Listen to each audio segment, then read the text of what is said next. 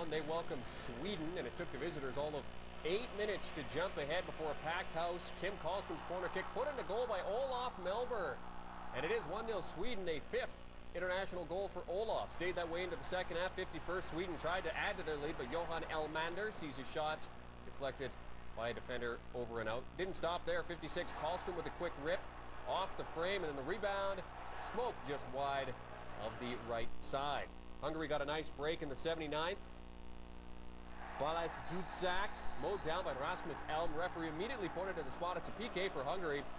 Szabolcs Huszti slams it past Andres Isaksson, and it's a tie game at 1-1.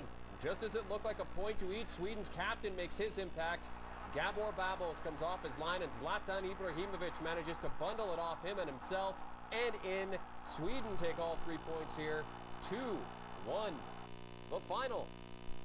So here's the